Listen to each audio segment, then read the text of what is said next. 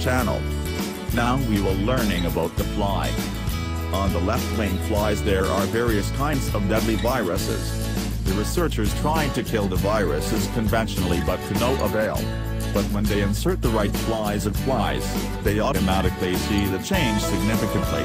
And the result, all the virus brought by the left wing dead and destroyed due to drugs brought by the right wing.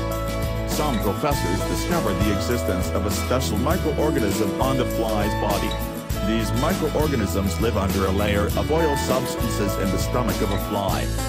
The microorganisms are gathered in cells until they break, and they occur when pressure is applied. When this fly is buried and the seeds release a powerful enzyme that can kill harmful viruses and bacteria. Researchers found evidence that on the fly wings there is a gene refilin, a gene that can treat diseases that exist in the arterial nerve and meina nerve.